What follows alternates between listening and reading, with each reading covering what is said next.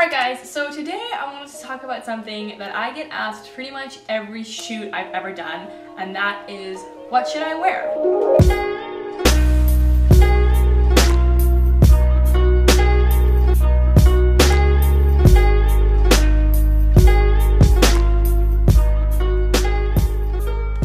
I get asked this pretty much every shoot, and I always kind of say to go with what the aesthetic is of the shoot, like what the style is. So I'm going to share with you a bunch of tips and tricks that I've kind of picked up along the way that help kind of figure out what to wear, and it's definitely something that you would have in your closet.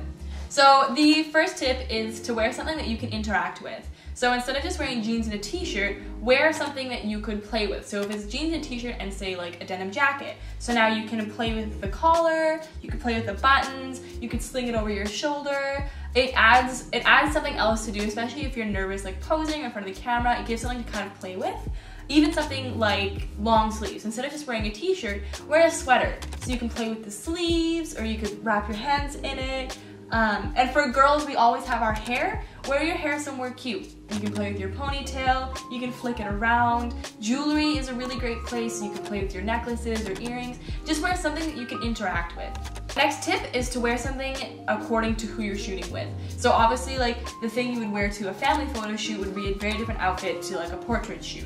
So if you're doing families, I say coordinate with the people around you. This is good for couples who are doing engagement photos or just couple photos. Kind of coordinate the style. Instead of wearing like matching sweaters, you know, the his and her sweater, if you want pink to be in your color, kind of switch it up. So he can wear a pink sweater and you'll wear like a pink dress, or you'll wear like a white dress with pink shoes. The same works in family photos. This is done pretty often. They're all like not patterns, but colors. That's a really good tip, is to not all wear stripes or polka dots, but stick to colors instead. When working with colors is to think of the season. So especially with families and engagement photos, like think of like what time of year, like what season you're shooting in. So if you're shooting in like the winter and it's more cold outside, wear like some deep reds or some nice greens or some really cute like wintry colors. Whereas if you're shooting in like the summer, the springtime, think of like bright pinks and pretty blues and like more of those like yellowy colors.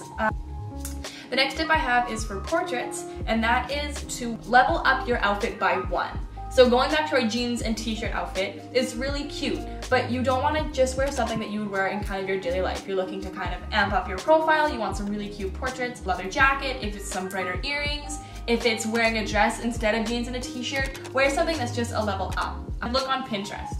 Which brings me to my next point, which is to look on Pinterest. There are hundreds of ideas of cute outfits. I create little Pinterest boards per shoot. And then another one you can do is just ask your photographer. We often have like tips and tricks from shoots that we've done on our own that can be really helpful. Send some pictures back and forth. And then another tip that I have is to dress in accordance to where you're shooting. So the outfit that you would wear during like an urban shoot, you're in the downtown, like there's brick walls everywhere, wear like cute jeans and that really nice brim hat or like a big black duster. Whereas if you're shooting like out in the forest and you're out kind of in a provincial park and you're taking more like nature, wear like hiker boots and a flannel, or wear like a cute little like denim rip jacket with the beanies are also really cute when you're shooting outdoors. Those are all the tips that I have for now. If you guys like it, I hope that like it kind of helps show you guys like ways to make it easier to dress for the shoot, like so that you're not feeling so stressed out. And yeah.